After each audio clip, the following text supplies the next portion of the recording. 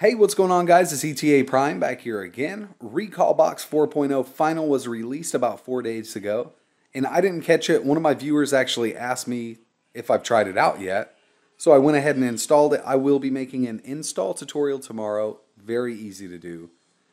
If you're just starting out, I do recommend going with Recalbox and then switching over to RetroPie because there's so much more stuff built in. One question I get all the time, N64 on Recalbox seems to run better. That's what everybody says. And out of the box, yes, it does run better.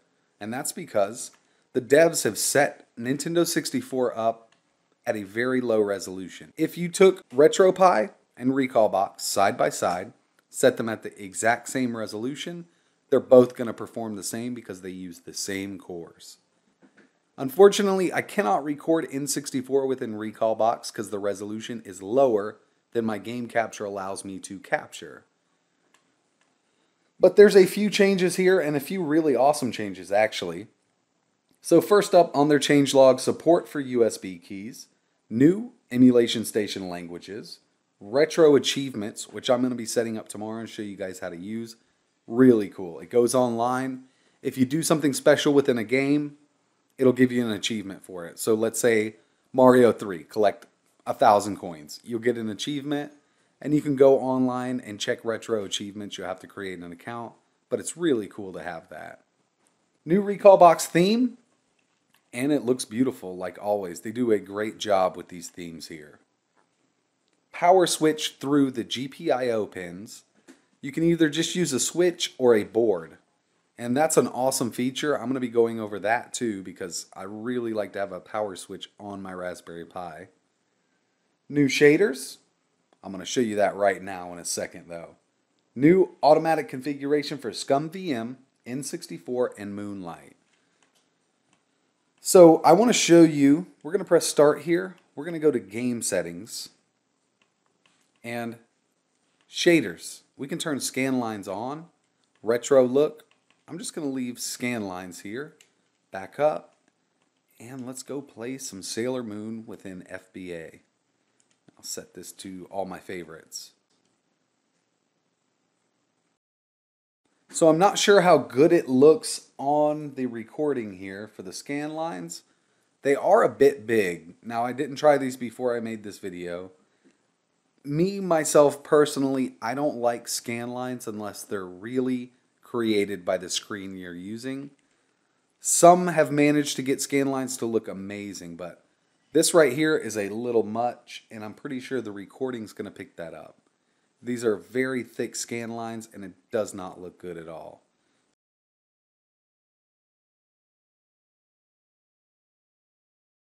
We'll go to retro and just see how that looks.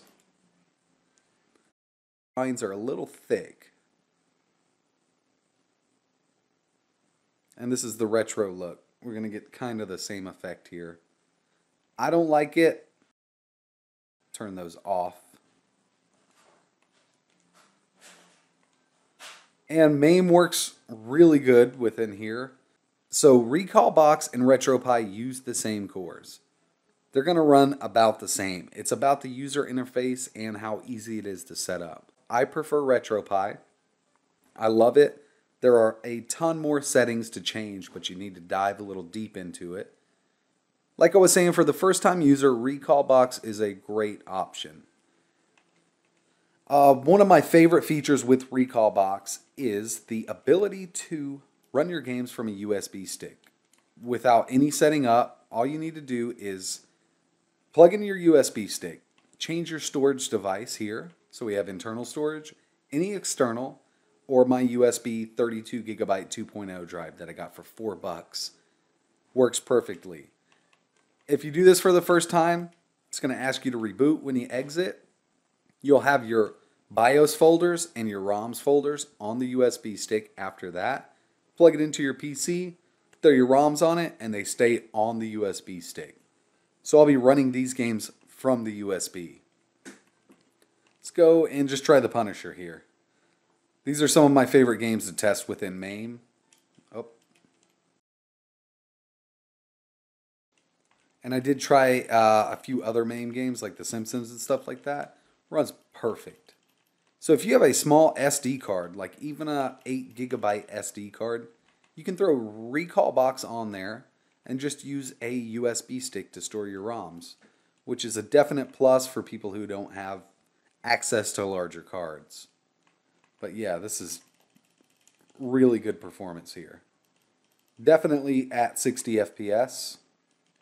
There's no doubt about it. Some of the games that come pre-installed are Doom 1, the shareware version, PR Boom, Donkey Kong Classic, and all of these came. So let's just go to Lawnmower. These are not going to be super great games, but they are preloaded and ready to play. So these aren't ROM hacks or anything like that. These are games made after the fact. Oh yeah, I heard about this game.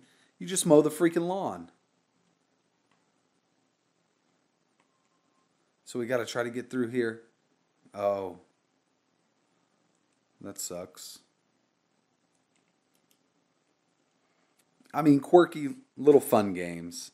So that's it for now, guys. I just wanted to give you a quick look at Recalbox 4.0 Final. There's some great features built in. Keep an eye out because tomorrow morning I'm going to be posting a install tutorial. Very simple to do. I'll show you how to run your games from your USB stick.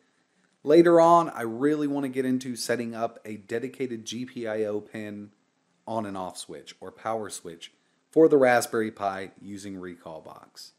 Like always, thanks for watching.